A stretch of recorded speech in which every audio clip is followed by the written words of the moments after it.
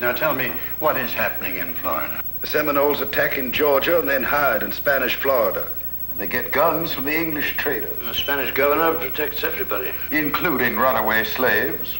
The people of South Carolina and Georgia won't put up with this much longer. General Jackson will replace General Gaines. Now, inform him, Mr. Calhoun, and make it clear that he is to seek out the Seminoles wherever he finds them, but under no circumstances is he to attack the Spanish fort. How am I supposed to fight a campaign and win it and still respect the Spanish rights of property?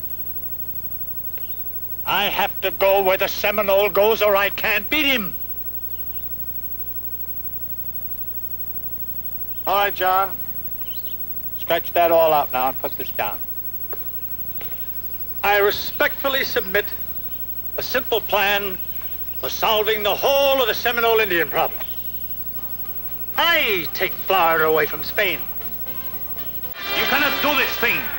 You cannot march in here into Spanish territory and occupy it. You have brought on war. General Jackson has gone too far.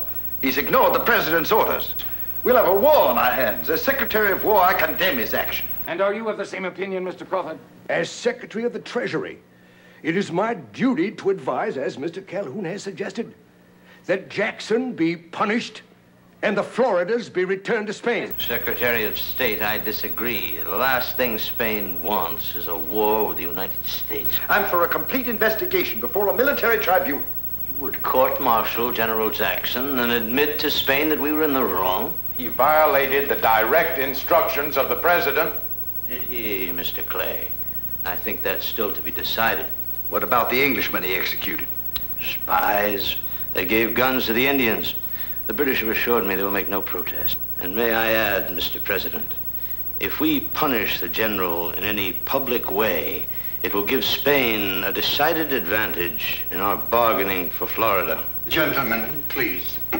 We will offer a price, but not too high either, to buy Florida from Spain. And if they accept, which I think they will, General Jackson will be named the territorial governor.